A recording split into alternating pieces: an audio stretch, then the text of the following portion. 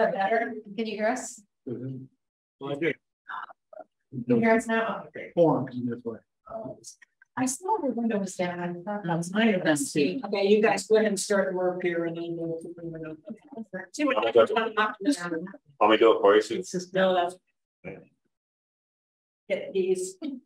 I'm used to me. Not supposed to rain anymore. Okay, I got one for. Okay, yeah, so Introduce yourself. thanks for having us tonight. I'm Tori Helwig. I'm new to the Lamoille County Planning Commission. The RPC is working with the State Department of Buildings and General Services on this MERC program, and Lisa came earlier this spring and got approval from you guys to apply for money to do a mailing under the program as part of like community engagement outreach for weatherization. Another part of the program is to apply to get free building energy resilience assessments for municipally owned buildings, and BGS is now accepting applications for that. And so we're here tonight to get your approval to submit an application on behalf of the town. There's a few different buildings that Lisa and Ron and folks have gathered that would be a good candidate for the program. We have 5, and we're looking for your approval to submit an application to have up to 5 buildings assessed, and we're just looking for your input on a prioritization of which buildings you might want assessed the most, and on a scale of 1 to 5, you know, what are most important to have energy resilience assessments about. And yeah. So the buildings would be this building, yeah, the library, the town garage, Guion Hall, and the Hyde Park Fire Department. Not the north end, but we can only do 5. So Hyde Park. Yeah. This Okay. Yeah, this is the one that you're talking about the addition on, right? Yeah. Well, they're both talking about getting What? it. They're both. Oh, they're both. Okay. Well, I mean, or if you don't like that list and you want both fire departments and you get rid of one of the other ones, that's okay. But it's just the list that we came up with, and we're talking about initially it's an energy assessment, okay, and it looks at the energy use of each of the buildings, there's recommendations for how to improve it. There's what we call level 1 and level 2 assessments. So you have to decide which buildings get which. You can't. Level 1 is more of a cursory, quick version, and level 2 is more in depth. So this building and the library, which are already have had work done on them, would qualify more for the level 2, and possibly the fire department. Whereas Guion is so obviously level 1 because there's no insulation, you know, like I could almost do that one, but you understand, like, so we would decide which ones of those. I guess it's a matter of what we're looking for, not only approval to go ahead with the grant, which you need to do before we could apply for that, but helping us to do the prioritizing, because I have that particular opinion about it. yeah. I mean, I think if you're Al, you would like Guion, but if you're Amy, you might want library. So like, I don't really know what the needs are, or how we would decide that. And then once the energy assessments are completed, can you explain that part of the program? So once you have an assessment, you can then apply for up to $500,000 in implementation funding to implement the recommendations from the report that the BGS contractors provide. So you have to do the energy assessment in order to be able to apply for the $500,000. But it's nice money. I mean, It's a grant or it's a loan? it's a grant. Okay. So Is that per building or no? Maximum amount per municipality. Gotcha. And not so every you could use it. Not every municipality would get that. Sure. But you know, if you've got a reasonable project, you have a pretty good. There's a fair amount of money in it. You have a pretty good chance, I think. It's also first come, first serve, so that's why we wanted to get on the thing today. Any, Is this how we take care of the garage? any local knowledge about needs, you know? So when we initially started this discussion, we had backtracked 2 or 3 years ago where the town select board approved a energy. It wasn't energy at that time, it was HVAC assessment of 3 buildings, a library, garage, and this office. Prior to that, and during COVID, we were looking at occupancy issues to rank priority, which this office and the library. And the other ones are relatively open air or controlled or low volume people. So the fire station, the Guyon Hall, and the town garage. On the flip side of that, we also know that HVAC air control is probably the most severe as far as a risk to employees at the highway garage. So you have those kind of have those 3 things kind of floating around with no airflow here, very poor control over heating and cooling, hot zones, cold zones, stale air when it gets humid, that kind of stuff. And the library, which seems to be a little bit better off. They're probably one of the better controlled, but Amy's also said airflow is a problem. We need to do HVAC. And then we added energy as a potential combined project. So there are those 2 components. So the priority before was HVAC, employee health. Energy is coming in sort of under the ARPA, grant money that all the agencies are sending to all the towns if you want to pick your project.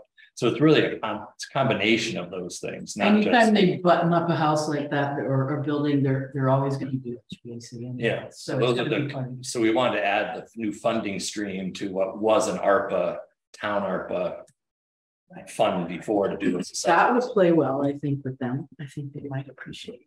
Yeah. So, if let's say you guys have $700,000 of work. Sorry, we can only do 500. And the board says, great, we'll have our 200 from ARPA and we can do all the buildings and everybody's happy. Probably won't happen like that, but if they order 250, then you're going to have to work down your priority list. So I don't know if your priority is health and safety, current, it's sort of leaning towards the highway garage. If it's employees and customers, it's town office and library. And then I put fire station and the Guyon Valley. Yeah, at the other end of the.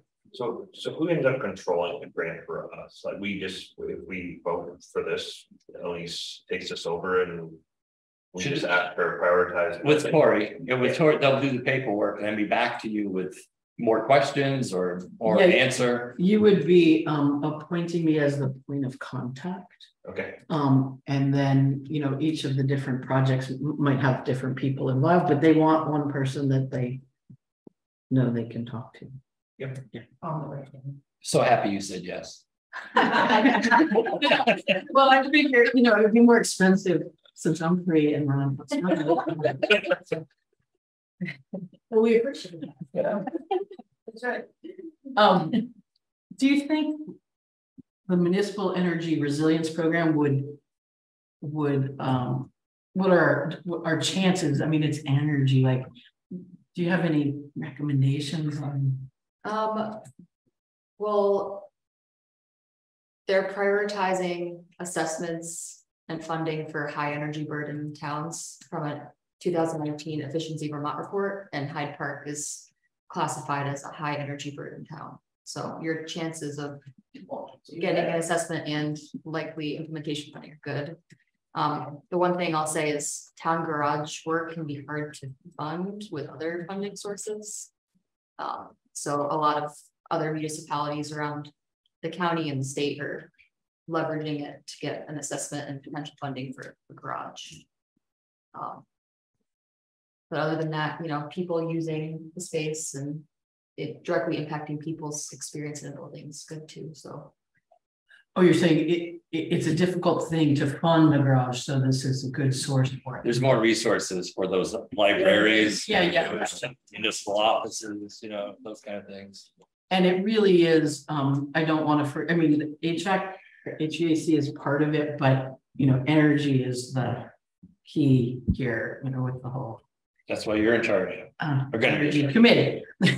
But anyone familiar with that building? Yeah. Oh yeah, and it's pretty right behind you. Tori, does the village, Brian's here from the village general manager, they have access to 500? Yeah. Mm-hmm. Okay. So just clarify in case anybody's wondering. And, but it's Oh, a town okay. building or is it a village building? Village building, So they, Whose building is it? no, The list is town, but he has we village. have our own list. oh, No, but who owns the building? Well, the village, we have 5 buildings in the village. We're looking at using Merck for 2 of them. And we have the list that we talked about earlier. The town. Is this a different building? I'm sorry. Yeah, different than our fund. We're not including this building. It's in town. our- No, I'm talking about the town garage. No, Yeah, it's a different building than what he's applying for. Okay. they're like.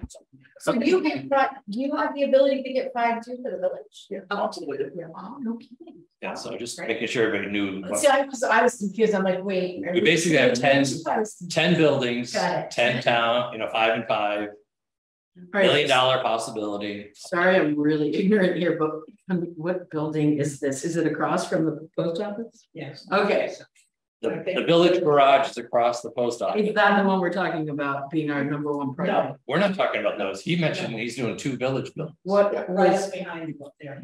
Yeah. Oh, okay. Highway. Sorry, I've never been up there. Most people laugh, Okay. like they're trying to get sand for their driveway. All right, so people work in the building. Oh, yeah. Got it. Thank you. but the building you just mentioned is one of the ones that we're looking at. Great. Ah, For the village. For the village. Yeah. all right. We should just be all together.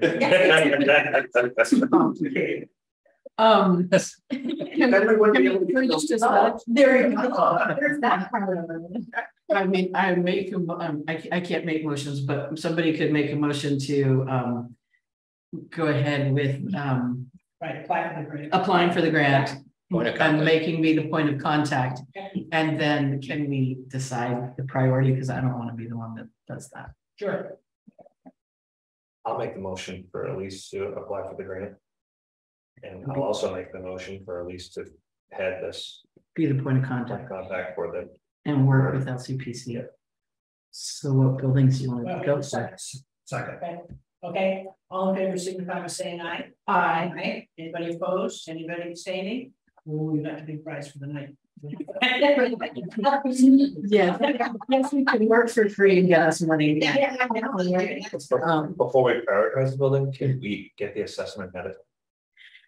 That's what we're applying for, the Yeah. assessments. Oh, okay. We get the money for the assessment, But so we I gotta guess- decide which ones they want. This isn't the 500,000 that we're going for. Do we do the assessments and then we Yeah. decide which one we want to, or how we're gonna. Based on what we get for money. Yeah, but level 1 and level 2 are the choices too. So on the grant, you say, I want our town office to be a level 2 inspection. That's how we do, and so on and so on. Yeah. Okay, so that's what we need to decide for you. Any recommendations? I would put the garage right in there because there is money. Again, it's a rare opportunity to get dollars for the garage. We know. We know about the garage. Are others, what do you think, level 1 or 2, Tori? I'd say level 2, Yeah. it's a more in-depth look at the building and. Yeah, you know, that's Okay. definitely the So the number 1 priority would be garage. the town garage That's up on the hill for a level 2 energy assessment. Yeah. Okay, we have 4 more if you want. Next. Number 2. Well, then I think what I do is I do this building. Yeah, the town office, because Yeah, town office, and then I do the library. And I don't think we can do level 2 on all of them, can? Oh, you can. Okay. Okay, So I mean, they we kind of, should we? they kind of warrant it because they're already insulated and, it's not like, you know what I mean? It's not so obvious what needs to happen. It's more of a level 2. So we'll see. Yeah. I'd like to see the fire department before the library personally. What's up with the fire department? I mean, is it warm in there? Is it heated by Well, oil? that's our new emergency shelter, as we call Right. it. It's open to people. It's the go-to. Okay, It's oil. it's oil. That's another good one. Is the library oil? Anyone know? Library has mixed. Mix. They have oil and they have heat pumps already. Should we do municipal building 2 or fire department 2? I think we can do all of them. Yeah, we'll do town office, fire department, library. That's right. Yeah. I Is that what you're saying? think Yeah, so. okay. And then he on level 1. How about that? Yeah. And the others level 2. Okay, I'm good with that. Sound good? Is that too many? No. Okay, Because we can do the 5. Yeah, so we can do 5. You can ask for 5, they might not be able to assess all the buildings. So the ones that you have higher up the list are more like. That's why we have. Got it. So we did Town town garage. garage, town office, fire department, library. Okay. Okay, thank you. The library has a source of income too. Yeah. Do you have that down? I just right, okay. Thank you. That's all we needed. Yeah. Yep. I see you guys. At least making it up. Yeah. What's that? Making it up. Yeah. Yeah. See you soon.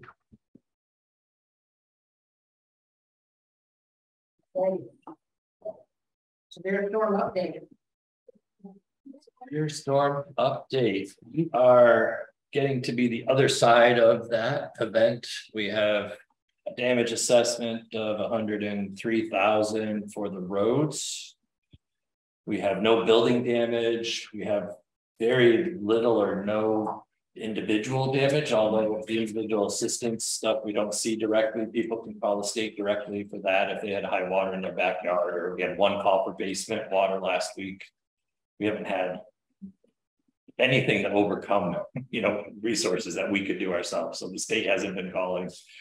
We will be filing the public assistance grant forms and all that business to try to get back some of the 103. Mark and I are continuing to meet with engineering folks and the state water resources people at a couple sites that might elevate to a mitigation type project, like Brook and Centerville are mitigation from 2019. But we haven't gotten that far yet. With all these events, and Mark can speak to this too, it's not the same as it used to be, so to speak. So things that we thought we had fixed failed again. Things that we never saw flooded again, twice or 3 times or whatever. Generally speaking, a lot of the roads did hold up.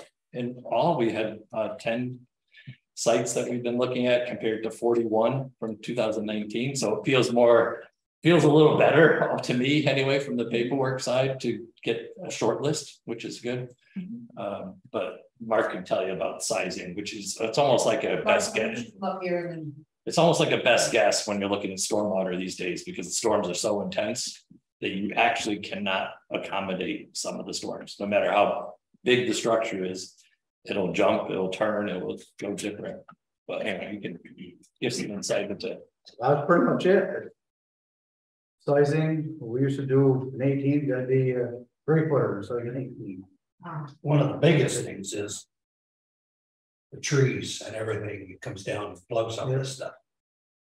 And we had that problem in the Halloween storm, Hyde Park Road, it was all debris from up in the woods down the stream, and That's the thing you want to think of when we do Wickham Island and do Garfield. That's one of the biggest things you want to think of when any bridges are being talked about. Yeah, That's what we discovered a lot of, because of trees. a lot of times we treat the water flow, but not the Well, the debris. banks are washed out. So they're taking the trees. All the banks, up the north, look at that. Well, Johnson has the same thing, whole hundreds of feet of bank that were established with trees right down the ledge. And of course, all those trees go to the next guy, and then the river jumps up and goes around things that it never went around before. And it's such a wild card. So Just go over to the bypass and look down over the bridge. Look how much that filled in. Yeah. we pulled a lot of trees that Monday night. That'll Wickham Island, damn. That's what I'm saying. A lot of trees. That's what I'm saying Get is, the water to go back. when we do these bridges or do these jobs, that's what. You really gotta I think they're designed for, when we talked about the design, it was like Q25 or Q50 we were talking, where we just received 2 Q100s in the last 10 years. So What does that mean?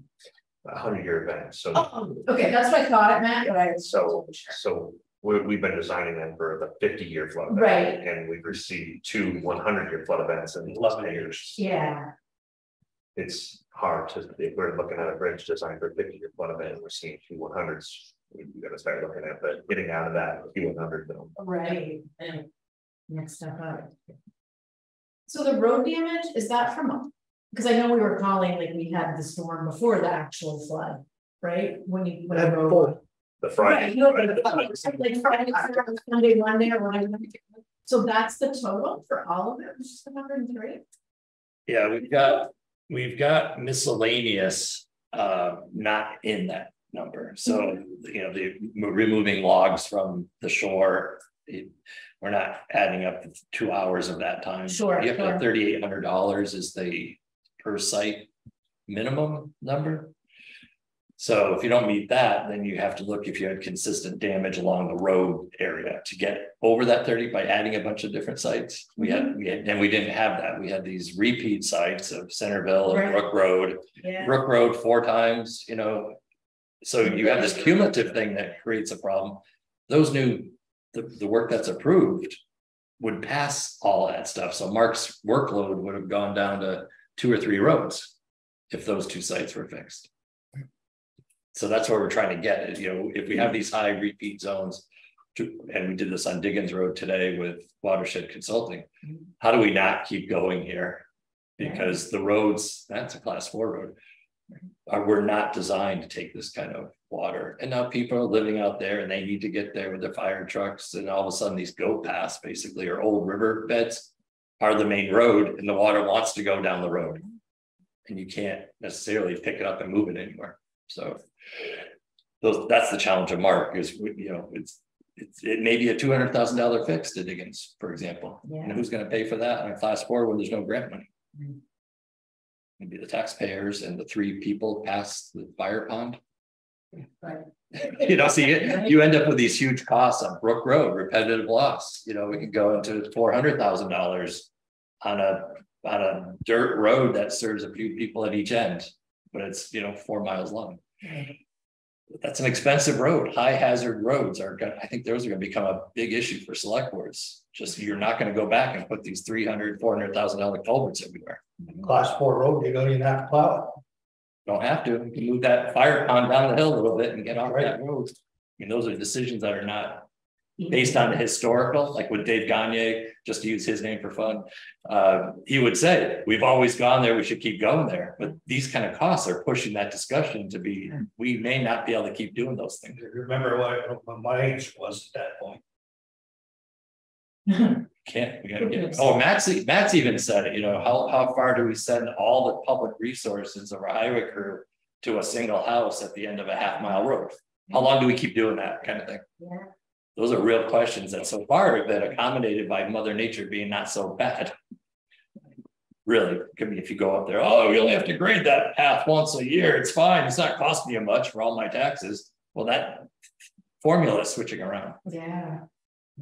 So I'm actually thinking of like a map that says high hazard, high cost road. So at least you can have the discussion from the experience that Mark has, where the resolution to those is not regrading it differently or tipping the water to the left or right. It's restructuring the road, raising the road, terminating a road. And the more you develop it, the more you cut it off of there. The more you can't get out, you know, the more the houses that go in on some of these roads that you've haphazardly approved, because there's all of a sudden a 4 that's a decent road, then more people build, and then you can't get out of those things as easily, you know. So anyway, that's a side discussion, but we're struggling with that kind of what do you do? What do you do as a board at this point? Well, and what's happening with the Centerville Road and right now? Centerville Brook Road, Mark and I and the engineer and Robert from the village met with Ron DeRoche this morning. I think the consensus was to take a risk with FEMA. We don't have FEMA approval for the other 400 that we've asked for since middle of May. But FEMA here has agreed to expedite that. FEMA, as far as I know, all the FEMA message has gotten, they're trying to get this expedited with the money people in, they call it the CRC, the Consolidated Resource Center for FEMA. they control the money. So they have to go through their own analysis of what the FEMA project review people did. And after we did our own analysis of what the repair work is supposed to be. So all that stuff is now pending. There's nothing waiting from anybody except, yes, we've approved your cost change request. That's what we're waiting for. We're running against the calendar and the concern of the village and the concern of the residents and the fire department access and a whole bunch of things about why that's a bad location to not have a through road. Temporary measures. I was talking to Jeff Beatty today who called, what's going on with Centerville? Why can't you just turn to one lane? Well, if you go to the road and see that the pipe is broken in the middle, creating erosion, we don't want to send people on a at-risk one-lane road. One little There. One night, could I go up there to the house? You weren't with me. Because went up there the other night and you were just standing there and it wasn't even raining. And it was still falling off. Oh, really? Oh, It's still It falling. was this morning too, when I went up. oh, You want to put traffic over that? No. yeah. Well, you don't know what the hole is underneath that culvert. Yeah, you don't know. That thing drops, it just drops. Well, I think the last select board meeting, we agreed that we're going ahead. You know, Yeah. so, and You got it. the only, right, and well, when Mark and I, when we were there with FEMA, and I told them, I said, we can't. And they were in complete agreement with us, that's why they've gone, we will expedite this for you, we get the money and what you're looking at, the difference in the cost, it's not like it's unique to us. Okay, it's not as though every place is, based on trucks and whatnot, and they saw it very clearly as a health safety. And then you throw in, they said, and oh, by the way, this is the water supply to the village. They're like, oh, and I said, we can't do it temporary because that's not going to be safe. And it was clear, they understood that very clearly. So I'm comfortable when maybe we checked with our lawyers and, if you go ahead and then if FEMA can get pretty, picky, and if we went ahead and bought the culverts and stuff, well, the contractor find the culverts. The contractor's doing it. So I am perfectly comfortable going ahead, and maybe I don't literally sign the contract until we hear from FEMA, but we gotta go ahead and do it, and we need to do it now. I thought we already agreed to that. Well, the contract went to the contractor who has a couple edits. So we notified David Rue that there's some edits. If we can get through the edits quickly, like tomorrow, and the board said, the decision to go under the contract that's not signed is a problem for the contractor. He basically said this morning that he doesn't want to do anything unless the town is going to commit to paying that. And I don't think we have a choice to a certain degree, whether FEMA comes through or doesn't. Right. That culvert's got to be replaced. And Jeff Beatty mentioned that today. Am I missing something? But if I'm a taxpayer and have to pay an extra $150,000 or whatever the add-on that we're waiting for is, then I might have to pay that to get that road open. It's a high priority thing. So he was looking at it purely from a taxpayer, we need to do it anyway perspective. It'd be nice if we had 97% funding, right? But if we don't, we still have to do the work. Right. But I think we all agreed with that in the last meeting. So the funding condition in the contract is contingent on funding. So that's one thing we'd have to remove. Sure. The other contingency was removing the deadline for completion because it's going to be a moving target because of the time of year. And that I think can be done if it's out of the contractor's control. I think there's wording that David probably could come up where if it's our problem, the supplier's problem, then the contract can be extended. But we don't want to say the contractor has total freedom on that if we're doing everything we can do to expedite it too. So there's a little give and take on that one issue, what the actual completion date is.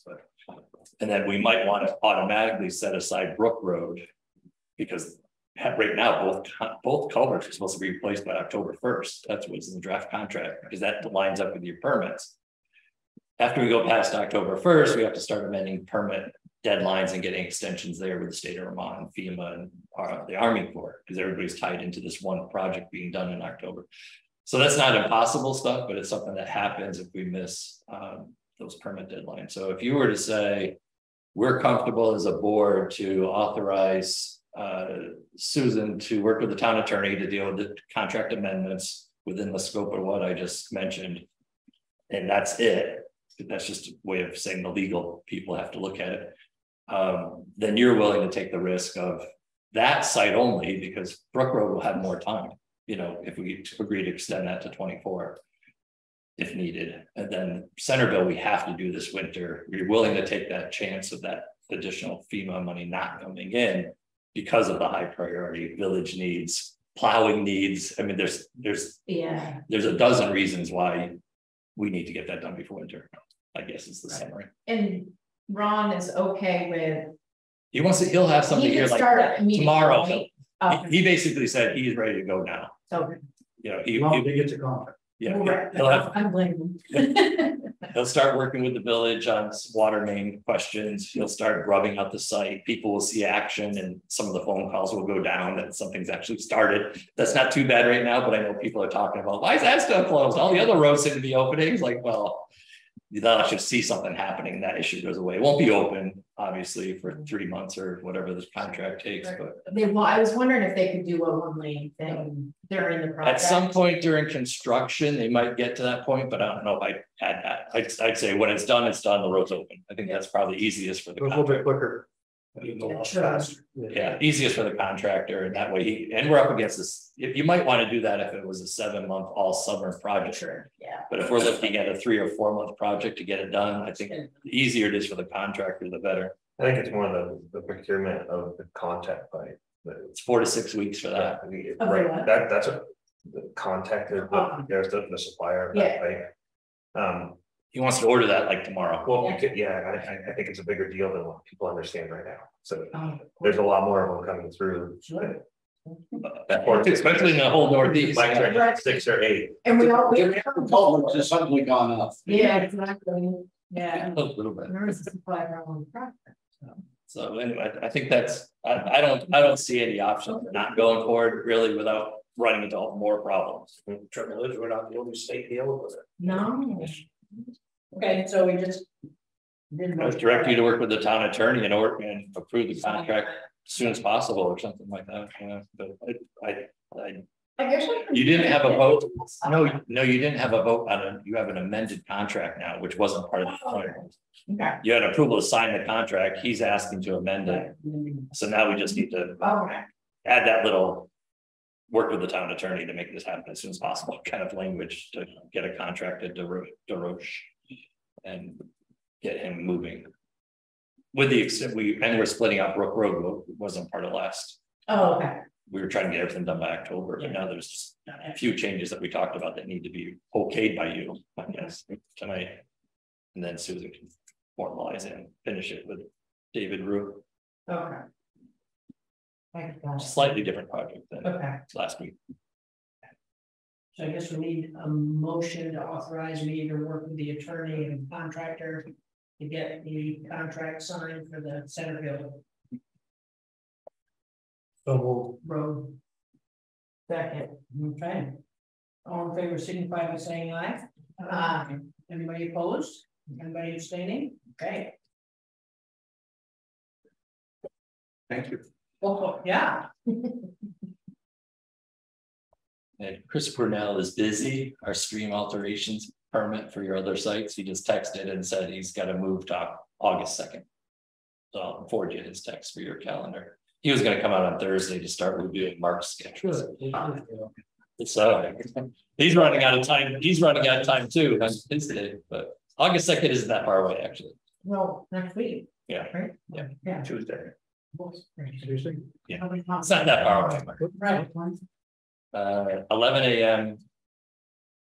And he always meets me here at the office first. So August 2nd is Wednesday. Wednesday, August 2nd at 11 a.m. Okay.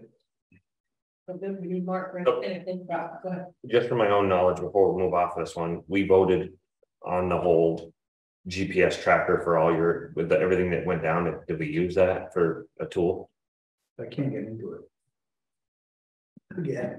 Oh, No, a lot of them can't go back to see. It was supposed to come in handy, and I think we're coming up on our 1 year. I think our revote was one of those things where we threw for 1 year, so Yeah, it'll be a good education tool for us. yeah, we had a 1-year pilot project, and there's I think in summary, I think there's enough technical issues with communicating to vehicles. Yeah. And Mark had some issues, which I still don't understand about access. It's just a password access, but we have internet access problems at the garage, which I think we are solving or have solved.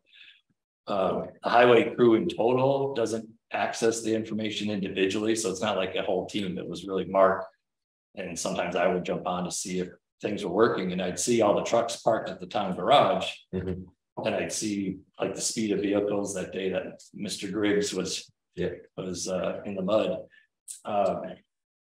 And it does do reports, like you can get some reports, but two of the trucks had sensor problems or part of the pieces. Parts and pieces still haven't come in for some. I mean, we installed them. We're still waiting for. Can't do a replay on the grader, the excavator, handle it. You can't go back to see. So like when you're asking, can you go back now? You can't see nothing unless. So I'm saying when our 1 year comes up, are we seeing the value out of what we spent? I don't think so. I think Mark had almost a better idea, which Susan and Mark have talked about, which is how do you collect data the best way when you don't have the best in the field technology. Right. So I think there's other ways to do it, but you still have to develop those other ways. Right. And this was like 100% of the reason why we really pushed for that. So I think when it comes up, it's no need to release it. Yeah, I don't think it's right. I think so. We still have to come up with a plan though, because Mark did a little test this storm. And I think if we develop his idea better with having somebody that's sort of semi-trained to sit with them, that's better. You get more detail that's useful than what that machine could do anyway. Yeah. This was ready really fast. Yeah, Mark gave me all this. Yeah. Mark gave me his stuff, and then the next step is to look at invoices and update that list. Right. I think. Right. So I think if FEMA's accommodating, we haven't had the applicants meeting yet for anybody because the event is ending now, or I don't know, they haven't had an end date. When the end date happens, FEMA does the applicant meeting to bring all the towns together to go over all the gory paperwork. That information, if FEMA's the liaison, we have a project manager that will come. If that person is really helpful, I think reimbursement will come pretty quick because this event was much more controlled. So it'll be better than last time, I think, just simply by the scope of the work, and Mark's able to give me really good data, so it's very easily transmitted to FEMA. We haven't identified the mitigation projects. Those are the ones that get booted out into like a 2 or 3 year cycle. But all the initial damage assessments, I'm hoping to get those back before September, maybe, if we can manage that. So most of that money will come back from those initial repairs. And then Mark and I and Rob Moore and Chris Brunel and Andrew Cerezo from Watershed will talk about those mitigation things.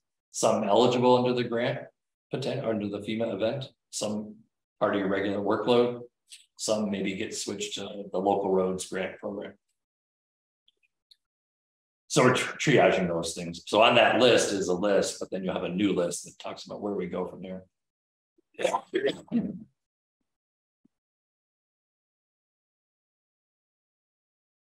Okay.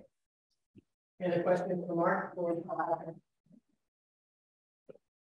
Somebody obviously when that re-up, somebody will cancel that, I would assume.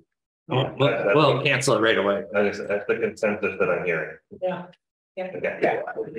I'll go on votes. It's on it for like 9 months. I voted yes for it, and then I was like, I know I voted. Yeah. Well, that's the reason why it makes sense to try something. I'm not sure. Absolutely. We do it for a year ago. Well, we're not doing that again. Or it could have been brilliant. But wow, that was a great again. Yes. Okay. We're good. Maybe you want to tell us more? Yes. Yes. Okay. Not that I really want to tell you. We have to tell you. Uh-oh. This thing that was on my channel. You guys have it out here. Oh, yeah.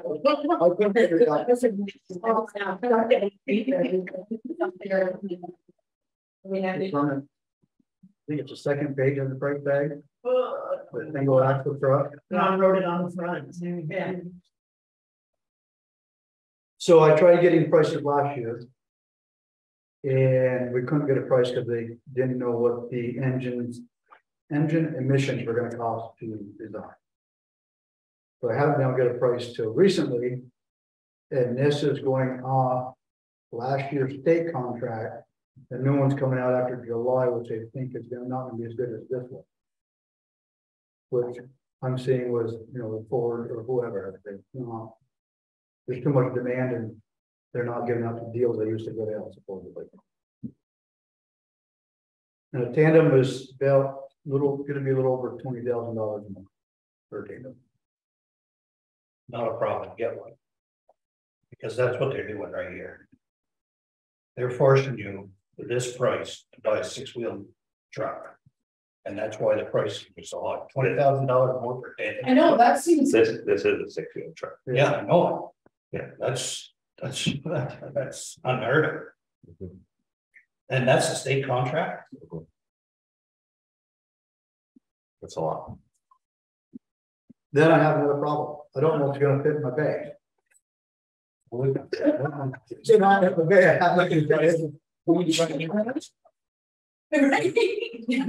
it in there.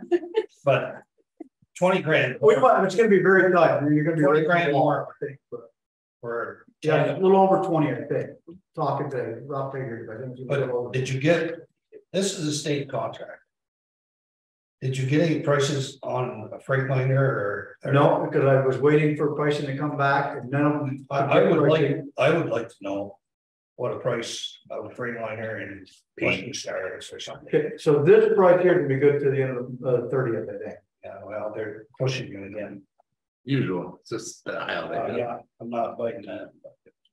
But I just think that's way too high for a goddamn 6-wheel dump. That's crazy. Especially the state contract, I don't understand that. There's something. Net was 180, I think. Do you know you get for trade yet? Probably not. No, I can't tell you the trade because it'd be, this is just getting it, so they'll build it next year. Finding out what. And they used to tell you on your when you bought a truck or before you bought a truck, they tell you what you traded. Yeah, but we used to go out in the spring and halfway fall. Now you get it, go out the following year, so they can't tell you because they have no idea what the condition that truck's gonna be in. How many miles will be on it. In another year. Or a year and a half, you're talking year and a half, 2 years. That's just the truck you built, then the body's gonna be put on, so it's. So you're talking a year and a half. We used to be able to go out in the spring and they'd give you a pretty close idea for the trade-in, but even with Mike's truck, we couldn't get a trade-in. They wouldn't give us a trade-in about that one. So this past January, this 2023 tandem was 233. 230. Yeah. I think. And that was 2 years ago? January 23. No, we ordered. At least 18 months prior to that. Yeah, that was the price then. Yeah. So you got, that's what we paid, but that was the price then. Yeah. That's almost $100,000. They'll love emissions. Yeah, the emission tier 4. 60. Yeah. And the tandem, when you did blacktop, it'd be one load salt, that's it. With your 6-wheel dump, you have to do two loads, right? Depends on what the weather is. It depends on what I'm putting out down per mile. But Depends on road conditioner, how much weight do I need on to get it back up over Garfield. So there's a lot of variables. It's not like you just go out and come back empty. Some of these hills, you're going over, you want a little bit of weight on. you don't know what you're talking about. So depends on the storm, I guess. So yes, some of them, yes, you probably do the whole route, and some of them would have to come back just to get the weight. Well, I just think a 6-wheel dump for that price is way outrageous. 20 grand more, I'd rather go with a tandem. At least with a tandem, you can haul your ammo with it, you can haul your sand with. 6-wheel dump, you just leave in the garage, haul sand and gravel and stuff. But I can't believe the prices. Is there a reason that we have a smaller one versus?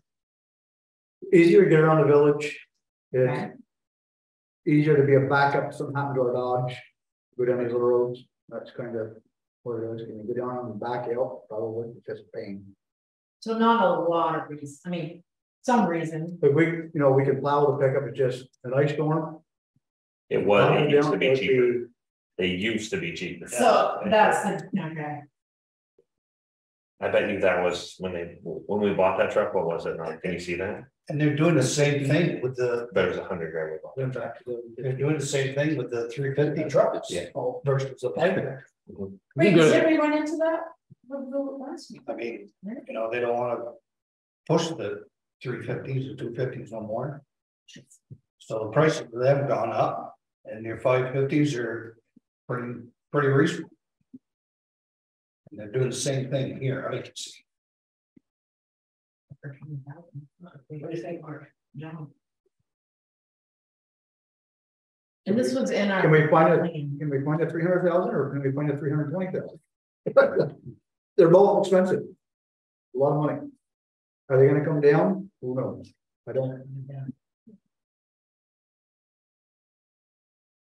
This was in our plan too, right? We knew this was Yeah, coming. we started talking about. Yeah, we're just going to get prices. Don't know. 185, Well, 2015. Okay. That was the international 7600. Cab chassis. Yep. Everest body, right?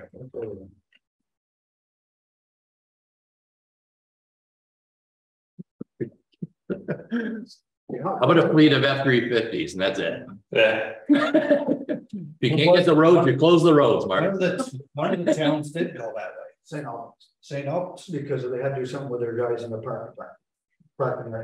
Yeah, the towns did do that. Forget about it. Those things are cheap. We get a really good price, 50,000 each or something. Set up. But this is ridiculous. We contract all your hauling. You won't have any hauling capacity. We'll let the contractors pay the price. The village charge enough. Maybe, but we only have them part-time because we only have jobs at that point. We don't have to carry the whole thing. There's a cost, and it's like the road question. How long do you keep roads? How long do you keep big trucks? Is it better to go contractor and reduce your road mileage at the same time? Then you can do something different. It's not the same. None of these evaluations are the same anymore, just because of inflation and climate change, if you want to call it that. But something's changed where this is just not normal. Mm-hmm. So nothing's off. I don't have a suggestion. I really don't. It's a lot of money. But we can dump a lot of money in an old truck. I'm not saying it won't make another 2 winters. I'm not saying, but then if we do that, that's up our capital. We're messed up already. We're messed already for that price. His number is mentioned right on. Went out the window last year. To double that appropriation line this year. Yeah. Leave. Okay. What do you guys think? What do you like? Are we gonna get, different prices? I think. Comparable prices. Yeah. This is the state contract. State contract, they have already gone out for bid for every truck in the United in Vermont. Yeah. Yeah. So this is a low bid contract. Pretty much a low bidder. This international is your low bid. So As good as it gets. Well, Got it. Okay. What do you think, Roland? I know the numbers are horrible, but they're not gonna get any better. If I was set, so I would definitely go with the tandem with the experience I've got. For another 20 grand, you're not gonna be able to beat it. When you want a truck on road, you can haul your sand with it, you can haul your gravel with it. It's a lot better. You got 1-2 places in the village. But as we talked about today, if you got to wing the side streets, you can do it with a grader. Is it non-triaxle? Is your single axle or is it non-CDL? No. There's no benefit there. Ain't no benefit, no. Yeah. 26,000. Do you have an opinion on that or? I mean, a tandem would come in handy. It'd be easier to get around, like I said, the small streets with it, but we could get around. Either way, probably. Do the pros outweigh the cons in your mind that I can tell you're thinking? For another 20 grand. Right, for the 20. It makes more sense. You got probably twice the haul capacity. What's that? Right. You got probably twice the haul capacity. Yeah. Is that 7 yards? 7 yards. Maybe Where tandems and forks. No. Yeah, I think that's what they're trying to do, is they're just trying to force you into it. That's my opinion.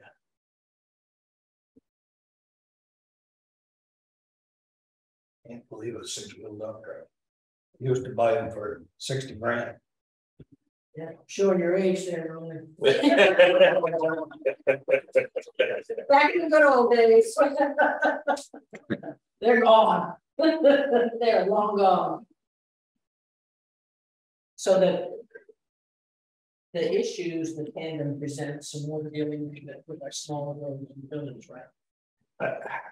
And that seems to be the downside. One phone call. I mean, you get that this is a state contract. I know, I feel better if I saw them. Yeah. Just one. We always ask for more. Just one more. I just want to see what it would be. I mean, I don't know. I would too. Yeah, just. Maybe Can you check with the state? because this is the state. They know that they're gonna sell 50 of them or 100 of them. Or maybe Pete didn't, maybe Peterbilt has 5 of them. I don't know. Right, absolutely, because everyone's going for this and not. Yeah, I think we should go with Peter. Yeah, right. They're way greater. You're probably still talking way more than that. I get it. But We're talking my truck. yes, exactly. Right. Well, I'm just using them You're as gonna an do the example. interstate, all right. Yeah. Well, I'm just saying, get a number, whatever. Yeah. And get the price on the. Kenworth Yeah. or whatever. The smaller 714. We can do that. Just to compare. Yeah. So it's a lot of you have the numbers in front of us. Right? Can I just send this to somebody? I think you're right. Works. So I'll add this to the next agenda and you'll bring back. Well, the price is not good. We might have to do sooner than that, right? Well, if you want that, that, whatever that price is, I have no idea, but that's gonna do. All I know is it's supposed to lock you in, so it'll get built next year, just by July 30th. So I don't know. The state, But if we it's a can go state back out with that. contract, the state contract won't be done on July 30th, right? I think. It might be an ordering thing, maybe more than a pricing thing. State contract will be there in December. Well, I can see how bad you can get some of the other numbers and we got it. That we can always do a quick special meeting on the phone. Absolutely, and we something. If we need to do it fast. And after you called me, hey, I got thinking about it. I thought about that for 2.5 hours. Damn. I didn't want to talk to you about it. It's fine. I know. I'm already getting it deeper and then. Just wait till your next fire truck for this. So that's what. Oh, Yeah. It's already come to us. Right. you're right. But I'm trying my. see what Sandy will do. The greater. Or see what Sandy will do. It would be interesting. Okay, well, let's see, I'll check a couple and see what it is and. Let us know, and as I say, if we need to do something. We can move before the next select board meeting. We can just do a special meeting and get everybody on the phone and do it. Okay, they can do that. Okay, thank you. Anything else for me? Underground tank. I think that's talking about my underground tank. Well, so we got the pros and the cons and it's out next year, so I know we need to just put this off in the fall and not, Pretend it's fine. Yeah, it's fine. I think Yeah. All right. Recheck. Thank you. Thank you, Mark. Thank you. Good night. Okay. Now, shared scan of corner. My God, Hey guys, can I interrupt for a minute? Oh, yeah. Oh, right. Oh, right, that Alan. You want to go down to old new business, number 8, and do alley? Yeah. Yeah, can we skip ahead, please? Because I have clients coming in about 10 minutes. So. Come on, Alan. Hang out with us, all the fun. Yes, sir, Alan. What can we help you with? So I had asked Ron if the board would consider changing the ordinance for ACO and making it just a dog control officer instead of an animal control officer. And the reasoning behind that is I can't tell you how many calls I've gotten to go fetch loose cows, horses, chickens, rabbits. And it's like, you know, I can't help you with that. That's not part of my job description with the town. I know it says in the ordinance that it is for domesticated animals. And then it lists it off. Ron could be more handy with that description, seeing as how he's got his computer in front of him. But, you know, I don't have a horse trailer. I'm not going to go chase cows around. Pretty much we deal with dogs. And that's part of that ordinance. It states, you know, we mainly deal with domesticated dogs. So we should change that. I think it's a good idea, right? Yeah, it requires a amendment, a strike version at any of your next meetings. Right, okay. It was probably mentioned in a few spots. It's also a good time to look at it. It's a 2018-19 ordinance, so you can on your 5-year, good idea to look at stuff again for new members, as well as even Keith could look at it. Okay. So we could take a couple meetings just to hash that out.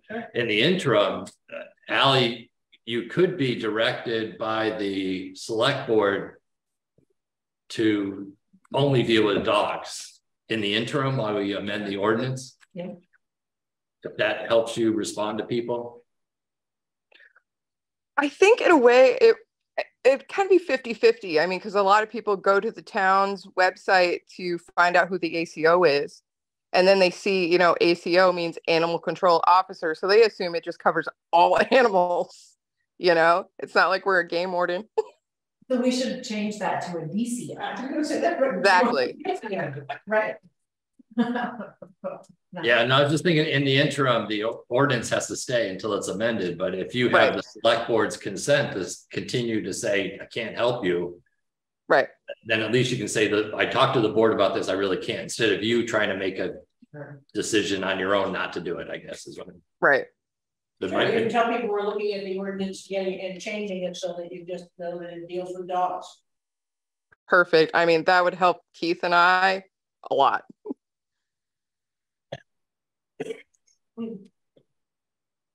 Are you okay?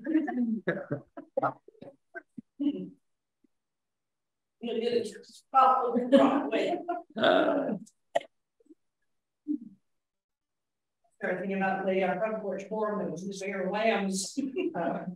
Well, yeah. Which the coyotes in. Okay. Guess we'll just put that on the next agenda. And... Or the next, you know, when it's ready. Probably have time to talk, review it and do that kind of stuff before it gets back to you. Okay. So maybe not the next meeting, but when it's ready. Are you doing the strike version? Yeah, I'll work with Keith initially, and then make sure Allie's comments are. She has a chance to look at it too. Yeah. And then it shouldn't take that long, but I don't want to commit to the next meeting at this point. Just when it's ready to come back to you.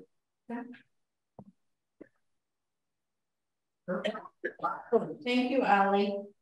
Perfect. Thank you guys. Have a great night. You too.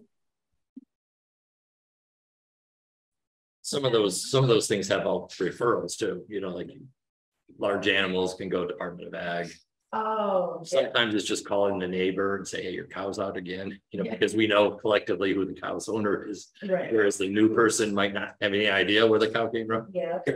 Some of it's just phone calling. When I had horses, every time the horse was out, my phone would ring. Susan is, I said, and look, I say, nope, I don't hear you. Not a problem. There was. BLTC was just learning how to play. I don't know what it says. I saw the notice come through. Yeah. That was forwarded to Ally and Keith. Yeah. Yeah. Who what? And they're not, not removing these issues. Okay, now go to share scanner. All right. So I haven't gotten an official response from Johnson yet. That's on their agenda for August 7th to discuss it. Talked with Rosemary briefly today, and they should have enough money in their budget for it, but it's not her call to make. So, but Rosemary's for it, and so is Susan, the assistant clerk over there.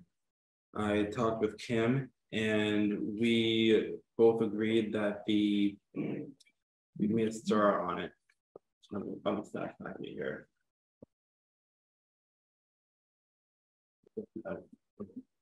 But it's $4,250. But we agreed that the 36-month lease would probably be the best option. Comes with a 1-year warranty. The $155.55 a month does not include a maintenance plan. So the maintenance plan would be anywhere from $80 to $100 on top of that. A month. A month. Yep. So that's the lease. The other option is to do it outright, and then Johnson would hopefully take half of that monthly price. What was the monthly price? $155.55. Plus up to 100. Yeah, that's up to that. Sorry. Oh, there it is. Okay. Got it. Yeah, but yeah. I created an open to where it is on my packet. Right there. So this monthly fee, potentially, we're gonna ask on to that. Yes. Got it. Kim and I couldn't find. There's potentially a BLCP grant available. Okay. Kim and I couldn't find it. Ron mentioned it, but Kim and I were concerned that if we did the grant versus the lease, that maybe the grant, well, the grant may not cover the lease. Probably. Yeah. So that That's was hard. a good idea, because it maybe ends up not being, yeah, you might want something different, or, you know, from the lease up, you trade it in, right? Exactly. Yeah. Yeah. I mean, it gave 3 different options too. So We do have Two different ones. Yeah. Prior discussions included an ARPA project that's not done yet to improve the accessibility of documents on the website. So that was already approved by the board of the project to talk about. All right. So we potentially have our share within the concept of that mission already kind of budgeted, if you will, under the ARPA. So it wouldn't necessarily be anything if you purchase it. So I'd like to know the difference of a straight up purchase versus the added on interest over the term of the lease. So if you have a 3-year lease, how much are you going to pay compared to buying the thing right out? They've got it labeled right here. So 16-month lease is $102.43. So 60 times 102 is like $6,120 versus outright purchase is $4,250. So you're talking $1,900 difference. But So we're how long, 36 months? Is that what you're The thinking? 36 month, yeah. But even still, 155.55 a month. That's 36 months is 5,509, basically 5,600. 5,600. So it's $1,400, $1,350 more. And then we wouldn't own that. And this would be split 2 ways. So we're talking about like so outright purchase of 4,200. Split 2 ways would be 2,100. If we do the outright purchase. Which would come from a $5,000 upper project that's probably not going to get done. Right. So to repurpose that out budget. My vote would be going that route, because if you're talking about a lease and then you're talking about a maintenance program on top of that, which is another $80 a month. We'll probably get a maintenance program if we bought it anyway. Maintenance would cost $1,000 to $1,200 a year. So it's about that same amount if we bought it.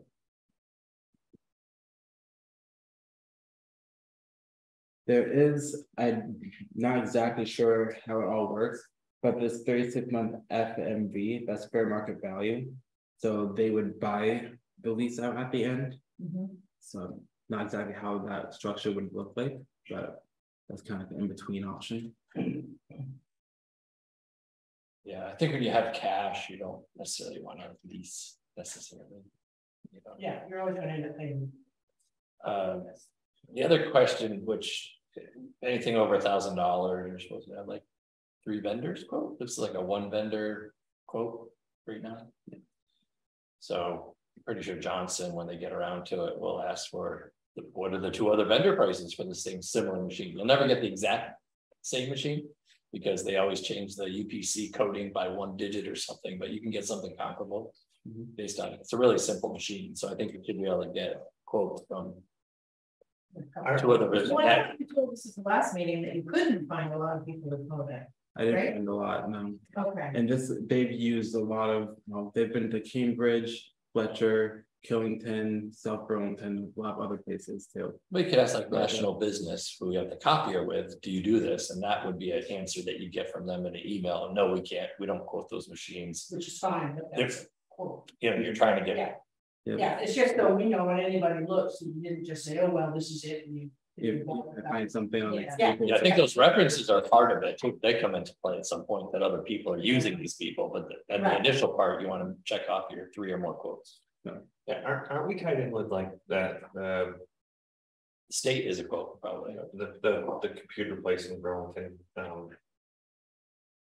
They got bought up by National Business, which is our copier people now. So pretty sure that they're talking about. But no, who's running like our email programs? Tech Group has software, hardware. I wonder if their maintenance they might put this in maintenance program. Oh, okay. Their maintenance program, I think that's who ours is through. I think they. Yes, you can ask them if you know if you're really going to be paying on the. Well, then I think that could be a quote to supply you. They could be a reseller of parts and pieces, yeah. So Tech Group and National Business would be 2 other places to check in. Sharp Desk. We go through Sharp Desk. Yeah, Sharp Desk. Anyway, you know where I had to do it. So, and then if you get down to the maintenance plan, some of the companies that we're just talking about may have to do their own maintenance plans themselves. And just like they do a maintenance plan, it might be a totally separate division that's competitive on its own. Okay, so asking about actually buying the scan for them and also buying maintenance plans. So yeah, so there's 2 things with them, and then you try to get the 2 other firms to say yes, we can do it, or no, we don't do that, or here's your new number for maintenance. Similarly, I did contact Hawkins Network and Shelburne, and they weren't available. So that's another one that I said no. Yeah. Good to get at least another price if you can, because I can't. I know it's probably limited because Vermont's a small market, especially for service, but it'd be good to have at least one other comparison price. Cool. So I'll get those. I'll bring it back to the August 8th meeting, and hopefully Johnson will have something to say. Yeah. You probably want to have that stuff for Johnson on the 7th. Yeah, but if I was going to be working there in person, so maybe Rosemary will have like a, oh yeah, they said this. So it's not in the minutes, but it'd be kind of an idea. Yeah. A little bit of a side note, but same concept. I'm starting working with CAI to update our maps online. So everything will be current for property owners. They click on the parcel and actually say who owns the property, not who owned it 2018. So we were behind by almost 2 years. Good update. Okay. Okay. Town Administrator Johnson. Discussion. What have we done, Susan? We had a meeting or something.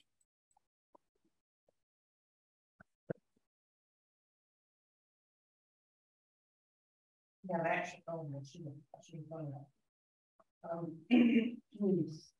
Ron is every week keeps track of what, besides the hours, sort of what they apply to. So he's sort of trying to get some idea of at least general categories of what it's doing.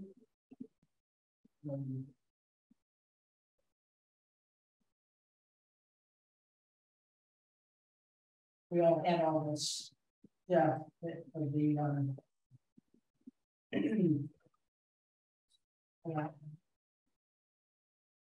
not everything that had this previous in-depth job description.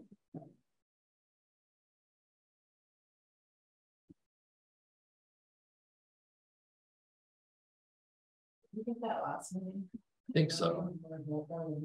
Yeah, it could have been a couple weeks ago. But it was just the current 2016 job description. And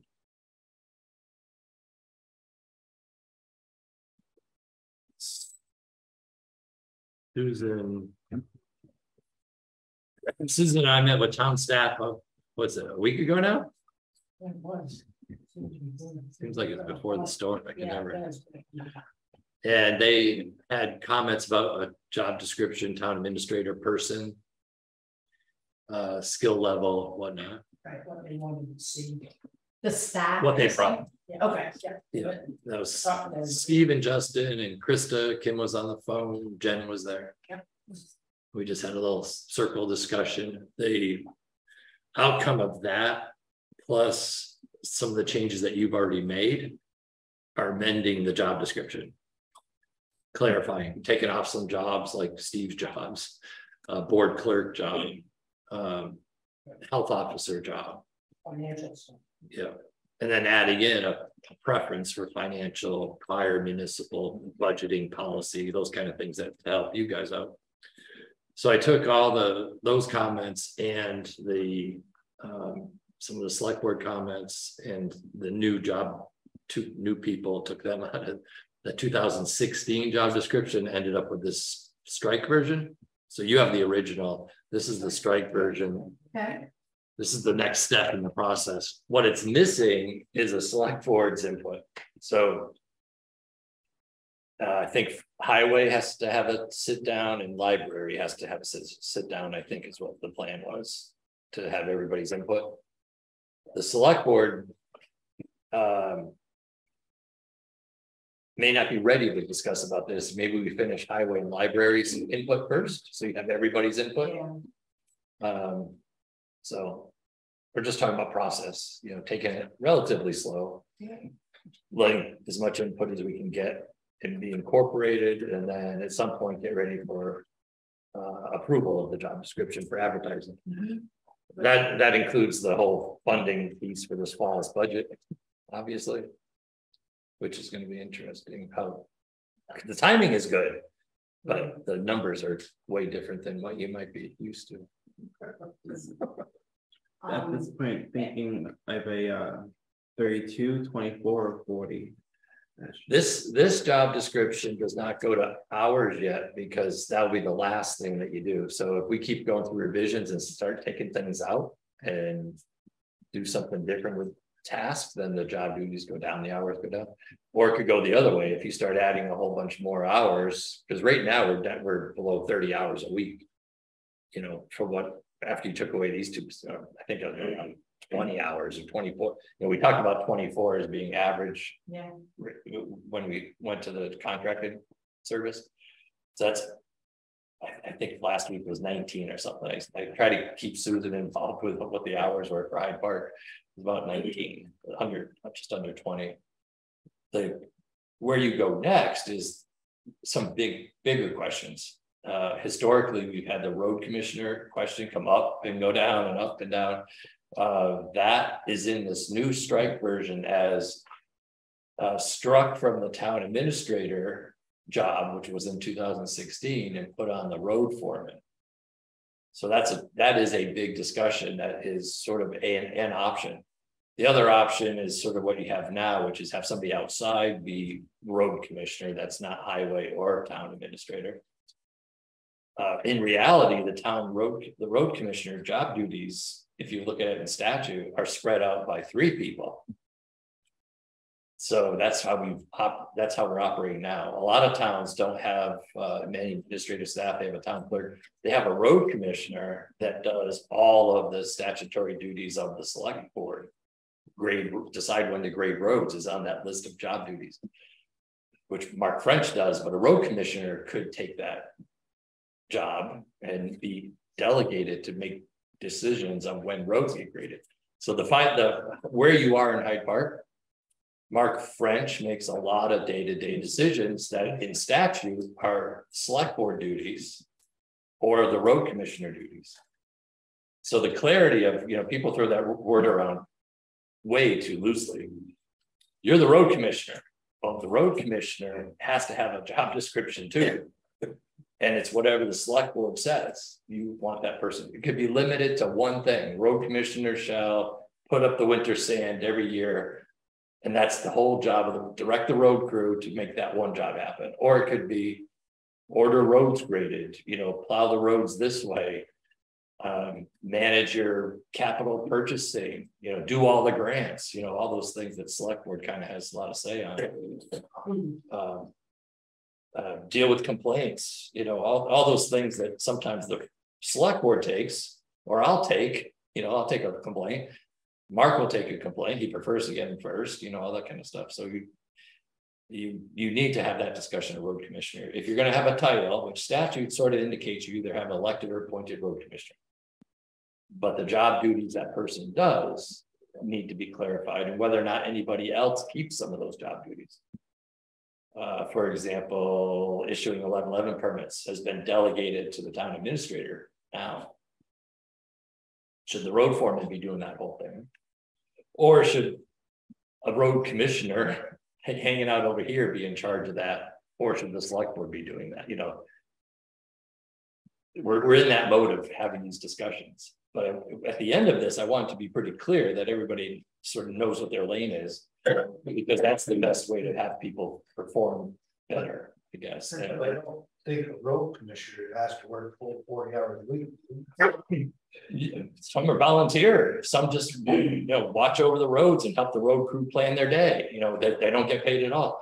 The road commission is really a job duty discussion, not a position. We have positions. You have a town administrator, you have a road foreman, you'll have a select board. You're not going to ask the zoning person to do road stuff. You're not going to ask Jen to do road stuff, but those three people share it now. That's what I'm saying. Think of it as job duties and where you want to put that statutory responsibility to have somebody road commissioner. Jeff Beatty called today. You're the road commissioner. I got a road complaint. Because they want to come. That's a complaint avenue to get something fixed. That's one thing. Primarily, and I know this from my grandfather over in Picho, when that road was bumpy, he's on the phone to the road commissioner because he's going to come up with his grader in a day when I start harassing him. So that's how people kind of relate to the road commissioner. Because I need something done at my property that may be totally out of whack with the road network maintenance plan. But for them, it's important. So they need it resolved. And do you order that private work attention over the public work schedule? It's to me in reality. The Mark really does. I mean, when you look at all the day-to-day management, Mark is the road commissioner doing that, and when there are complaints, it's like really that's who's going to deal with it. And it's been, I think in sort of in reality, in the way it is now, what Ron does, and I think I want to see one in talking with staff. It's just real clear, and my sense is that the town administrator needs to have good financial background and financial management and deal with budgets. I mean, that's just Jen is terrific, but she's still learning budgets and doing that sort of stuff, and that really is so with the road, sort of the ordering and all that kind of stuff that the town administrator does. I see those are definitely administrative duties as opposed to actually working the roads duties and coming up with what you do. I don't think, and I think it becomes less and less realistic to think that a select board member is going to be a road commissioner. You know, if you're fortunate to have a couple of people that are very familiar with roads, they might do that and can take on a part-time job for nothing. But I think that possibility gets less and less as we go on, folks coming on the select boards. So I think it's really in some ways the split that we have now is sort of that way, you know. I think the split causes issues. You've got people calling Matt, you've got people calling Roland, you've got people calling you, you've got people calling Mark, and then everyone's telling that person different things, and then people come in and complain, and then it's a shit show. So I feel like it needs to be one person. Right? No, I don't feel like it should be seven. I think what it has to be is everybody tells them to come to the select board. No, they go to the road foreman. We're not here to micromanage the crew. We've been saying this, so. Everybody gets. No, I don't agree with that. On an appeal for sure. Absolutely. If there's no resolution, they should come here. That's But not on an issue that Mark hasn't heard about. Right, exactly. Right. They hit my mailbox. Right. Right, or whoever your road foreman is. But at the same time, How does Mark have time? correct, and it's gonna take away from his managing of the crew. Right. But how are neighboring towns structured? Like, so does Johnson have a road commissioner? They Or more have a public works. I haven't heard road commissioner. Yeah. I have the road foreman, public works person. They may have a road commissioner. I don't know. I haven't heard one, just Jason. There's a lot of rules and regulations the road commissioner can do. I was gonna say, I think that does changes actions, but I don't know how. But this is all good stuff for us to discuss in the future. What? I mean, this is no different than what we talked about a couple weeks ago with Mark, as far as starting looking at a priority list, or, I mean, I'm not saying we need to micromanage them at all, but we definitely do gotta start looking at. Winners, like the last meeting I asked, like, if you go up over to Cantree Hill, there's nothing's ditched there at all. And if that stays that way for the winter, are we getting ourselves into a bigger problem by not looking at contracting some of that stuff, or not contracting? I don't know what the answer is, you know. I'm new to this, but you know, We've never given them ones. we Right? no, yeah. So it's time to maybe, yeah. I don't even know about, yeah, or can work back at it, yeah. But Where is priority? What is, well, I mean, I don't know what it is. You don't know what it is. Who does know what it is? yeah, That's something that more Ron and Mark have worked on, I guess, or, you know, but We have well, there's we just talked, Mark and I were just talking about this the other day. With the fifth person. Which allows him to Right. sort of almost keep two crews going a little bit better than with just before. But he was with me this morning for the morning, visiting these sites, trying to figure out, should a contractor do that or whatever. So we were spending time thinking about those things. And he was still able to have two people on two different site, tasks while he was out, driving the roads and not doing, dirt work.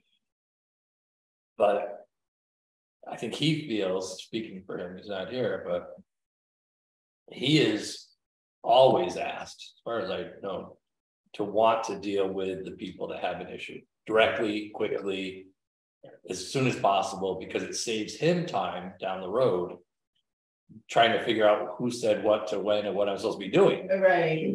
Yeah. So I think that is a road commissioner directed thing, that it goes to the road commissioner / road foreman, if you want to double title that, on appeal. If people are unhappy or speed is too slow, Right. then it would back up to the public comment period. You guys deal with it like you've done a couple times this year. Right. So I don't, I think there's that kind of tweak, I guess, is part of that, comes off town administrator job description. That would stay on the town administrator would be the 1111 permit approval, maybe, because that's administrative thing that deals with upstairs zoning, fees collected, people, that really is more administrative. And Mark has a application, he has to go run out, look at a site. That's one very specific task. The rest of it is handled by the town administrator.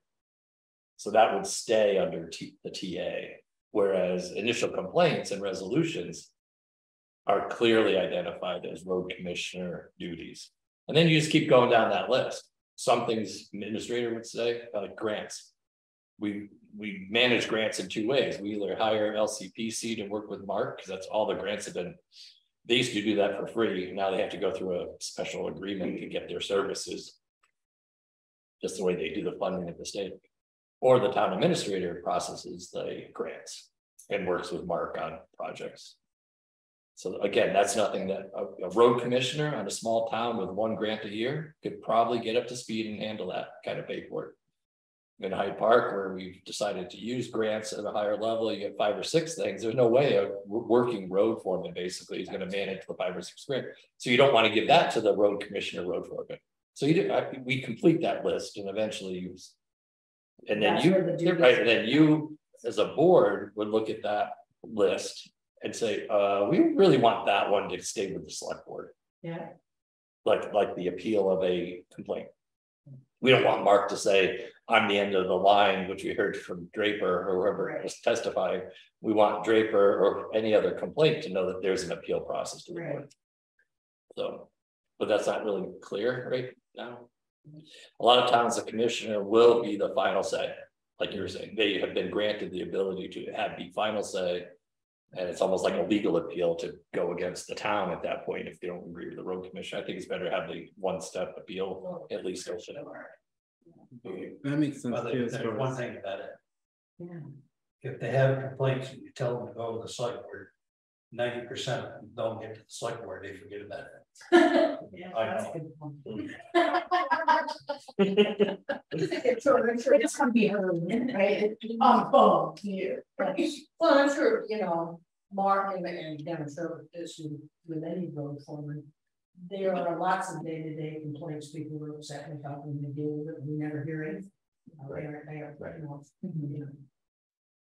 And I've been under the rule, if I get one, I try to make sure that everyone's aware of it. That's, I try to, here you go. Yeah. This is what I got. It's like on Saturday, we were right. So yeah. It's kind of nice having that stepping process too. Like waiting to the assessors. The assessors go out, we put out the values. If they don't like that, if it's a grievance process, they go to the listers. If they don't like that, and they go to the BCA. Right. So then be like road foreman, road commissioner, and select board. If we want to have that type of. Yeah. Or if you had a separate road commissioner person. I don't think we're not that way. Well, there's the people, I mean, and to me, at our side, we just put another layer in there, but it's like, let's really confuse people. Again, I think, I mean, we sort of have it, what we just need to go through is make a clear list of the duties. all complaints go to Mark. If not resolved, come here. Yeah, they come here. And if they are, you know, the grant is gonna, again, some of this, when you look at it, that I've been going through, and I've had a couple conversations with Mark about it as well. You know, that things just clearly are administrative, that goes to the town administrator. I mean, the position is called administrator, right? You know, and again, and I think, and because we want that person to have a, you know, a financial background and a budget background, a lot of the stuff that's administrative that comes down from, you know, from the highway are going to be with when you actually get to the purchasing of things and managing grants and doing that sort of stuff. And that really is all more, that's the nitty-gritty financial as opposed to, you know, being able to ballpark, here's what it's going to take, or how many hours this project will take, or that kind of thing. Because like what happened through the flood, for instance, like what you and Mark did, that was town administrator and commissioner. Yeah, we'll continue. The select board and the road foreman were the primary people in the field to try to do assessments and relay information and go see things, right? Mark was always collecting data through that, and he had his auxiliary helper, right? Because we identified that was a good need for collecting detailed information. Yeah. Mark would often finish the day and go back and say, that truck was here, that truck was there, you know, and they try to put it together at night. So the GPS versus auxiliary person that comes in on that was a big, I think Mark said that is what we really need, is somebody that can take a lot of different details and capture that, that I'm going to forget or just not have time to focus on while I'm trying to put a road closure sign. Yeah, you just that came about was interesting. Friday when Hyde Park got hit, and of course Mark they were off and Ryan was up in Newport, and I was driving home from Stowe, and I knew Wednesday we lost roads, and I knew Friday they were off. I texted Mark and I said, call me immediately, and he did, you know, and he and his wife were out someplace driving. I said, if you lost roads Wednesday, we're gonna lose the whole thing in town. I texted him the same thing. I said, it's not raining at all, right? Exactly. I said, that's crappy. What happened, so his wife stayed with him, so when he came, because he got in the truck and everything, she stayed at the office. So when he was, you know, called everybody out, they just started, anytime there was going places, they just called her and she wrote it down. On the radio, right? And it was like, at the end of the day, instead of Mark and the guys trying to remember what they had, and trying to keep a piece of paper, it's like, presto, they had a sheet, and Mark, he says, I got a great idea. Because he was already using GPS, thing is not working. And his wife and a couple of other people were, if we said it, and I talked with Ron about it, said, you know, you come up with sort of a standardized form. Here it's simple. 3 or 4 of us would volunteer for the training. It would take a half an hour. And when you have an event, somebody sits up there on the radio and bingo, it's all done. At the end of the day, and the guys and Mark, everybody isn't trying to remember all that stuff. You just call it in and it's done. And it worked really well. So we with technology, go back to old school then. Maybe we'll pay it at a pencil. Especially with cell coverage isn't great. Well, the other, it's not a huge real benefit to having that, but road foremen, Roland probably included, are really responsible for capturing the data. You're not going to have a whole road crew, right? You know, worried about that stuff. So a lot of the towns will rely on the foreman to either do the report after, do the daily report. I don't know how you guys did it in Morristown, but there's paperwork that has to be generated. And if you have that helper for that event in the heat of the battle kind of thing, the stress load, I guess, of trying to, it goes down. So there's a little bit of a benefit on that side of things for anybody that's trying to keep track of that. You might have a really good memory. You could sit down at the end of the day and capture it. That's another option. Probably a lot of road foremen actually do that, but they're being put in that position because they don't have that other avenue, which might be less stressful. It's not a tipper of a scale, but that is a benefit to the event. You know how you feel during the event. Yeah. So we just had a sheet. That's what we had. For every truck. How many loads went to one place? Everybody kept track of their loads, and then they handed it to me at night. Yeah. And then I took it up to the office. Yeah. And they documented it down. Oh. It's just a standard sheet of like. So where your load went, how many loads you had in this 22 spot, that's why you're supposed to number your.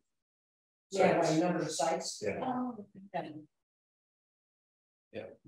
And that guy from FEMA's one got me to do that. And it works. Yeah. Yeah. It's kind of Because the trouble is with the digging road, you could have 4 different sites on that road. It's a digging road.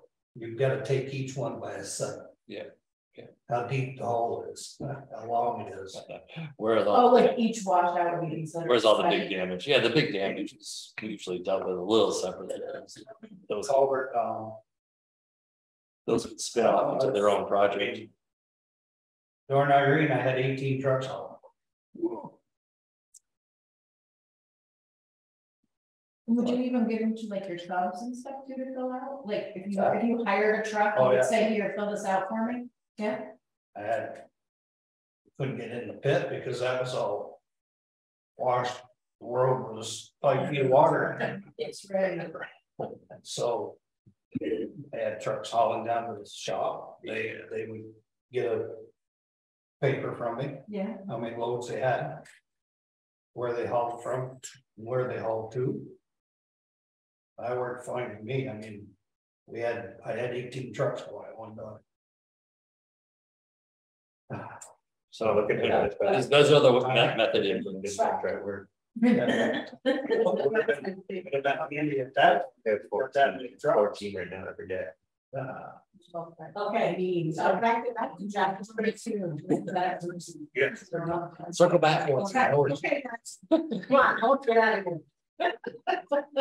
Yeah. Oh, we're pretty much done. Yeah, just go back. Well, just kind of, keep going through it again, if everybody will just take this and look at it and see what your thoughts are, and again, this has sort of been whittled down from talking with the, with the staff. I know I've had, because I'm in the library a lot, Amy's just like, so they just need to be as helpful as Ron. Okay. I'm sure. Standard in there. Yeah. We have to again, because it's with the financial. They sort of like being and looking at Janet. Last people. Right. It's got the, All right, so I think that's a meeting to meeting thing. So if you all can look at that strike and mark it up or not mark it up, but we'll add it on the next agenda. And then we can decide highway and library input. yeah. Somehow.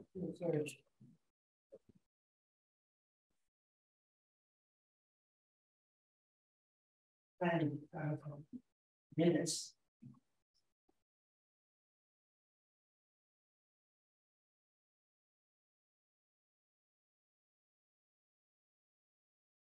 I'll make a motion to approve the minutes of 7/11 and 7/18. I'll second it. I need to abstain from that 11. Right. Okay, all right, so we're doing. Can we do them separate? Yeah, we go. Okay. I'll make a motion to approve the minutes of the 7/11/23. Okay, all in favor, signify by saying aye. Aye. Anybody opposed? Anybody abstaining? I'm abstaining. Okay. And then I'll make a motion for the 7/18/23. Second. All in favor, signify by saying aye. Aye. Anybody opposed? Anybody abstaining? Okay. All right, the warrant. When you need it. Put the executive. You want to do the warrants motion and then Just like they're all, they're still signed, they're still final. They're all looking at them.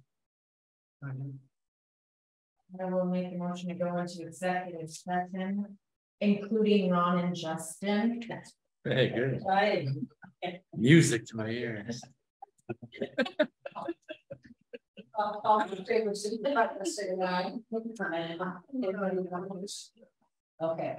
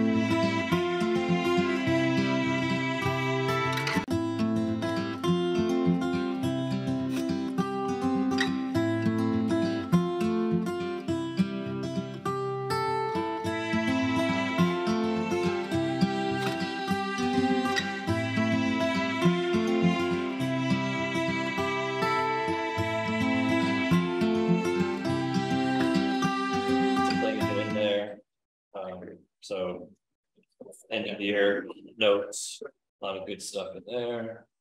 I didn't please comment about that one long ago. I see one question on the Bruin grant, which is about an over expenditure. So she wants you to start thinking about how to cover the over. A lot of that's for legal fees that were a surprise in the sense of the easement drafting. That wasn't really part of the original budget. The original budget was mostly about the windows, but the easement took a long time to get through.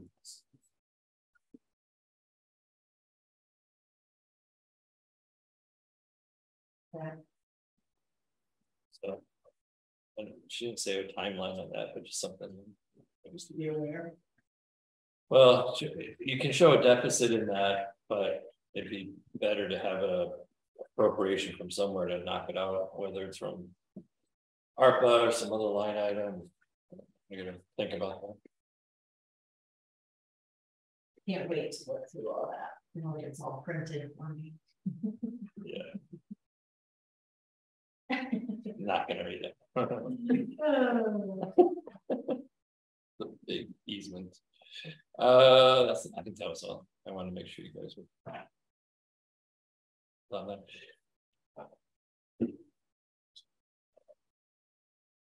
I did have a handout on the meeting from Friday. We applied for clean water money to help with a study of the dam up that you all bought on the 1/4 acre of Centerville, the former Cloud property. Yeah. So I testified on Friday, and a group of Northern Vermont water quality specialists that looked at all the applications, and they have to have a vote to move forward on the application or award the money. So Hyde Park was awarded $45,000 for that study, which will basically hire a dam specialist, which is recommended for a hazard dam assessment, which gets incorporated into options for what to do with that, based on all the fish and the beaver and the wetlands and the phosphorus loading and all those other things that the state of Vermont wants to spend money on. Eventually, they'll have a report and recommendation back to you. Okay. So that's what's going on with that. That's good. Yeah, that's new. Part of your stuff. Right? Oh, a motion to approve the warrants. We need to read it all in. Sorry. All in favor, signify by saying aye. Aye. Nobody opposed? Nobody abstaining? Okay.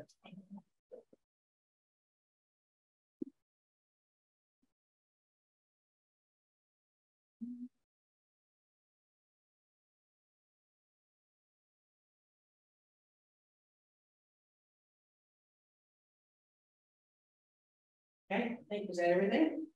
What's the church? Is that this weekend? Oh, yeah. Sunday. Yes. Sunday. Okay.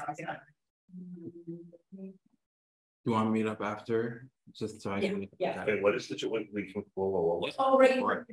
Um, The church is just having a meeting, you're inviting folks to come participate as we look at going, as we're going for our minister is left, and we're going for a new minister, and we're thinking about doing one of those 3/4 or full time or whatever we're doing. We're just inviting community members to come have a conversation with us about what they would like to see a church in the community. Okay. Did not have a question. yes, the 30th at 9. So our church service, we're gonna have a conversation. Then we're going to give people breakfast after. They're doing now. They're doing a community breakfast Saturday morning from 7:30 to 9 to raise money for the community fund.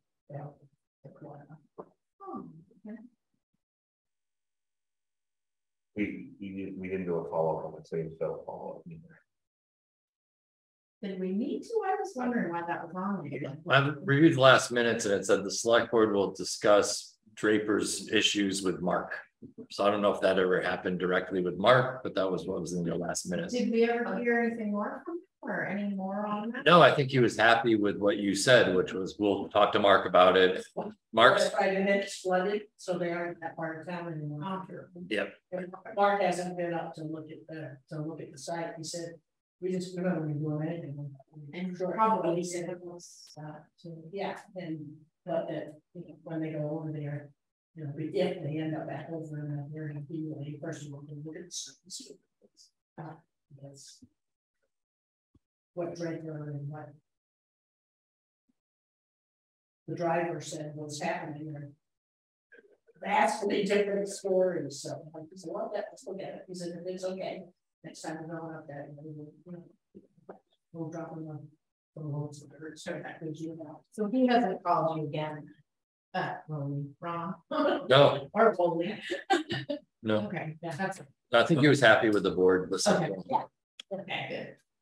So I'll just put, Susan Bartlett stated Mark Finch will look at the Draper's site next time they're in the area, and they're currently not working up there. Yeah. Yeah, not for a future agenda. Yeah. Not for a future agenda. No, no, we're done with that. Cool.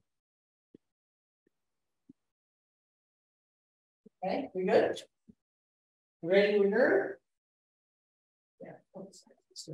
Bring them on to adjourn. No? Okay, get back in. Okay, The van that- Right.